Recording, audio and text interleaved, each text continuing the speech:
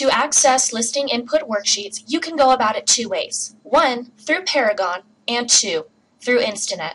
Paragon has the non-interactive worksheets, while Instanet allows you to fill them out on your computer, then print it out later. To access the worksheets through Paragon, go to MLS Documents at the top of the page, and then go to Listing Input Worksheets version 2, and you will find them all in here. Click on the one you need, and then you can hit Print. To access the worksheets through Instanet, go to Resources, Instanet,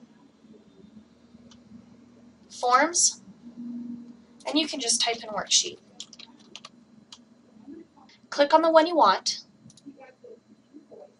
create new form. You can either start a new transaction, add to an existing transaction, or keep as standalone form. I'm going to keep as a standalone form, and then hit Save. As soon as this pops up, you can immediately start typing it in.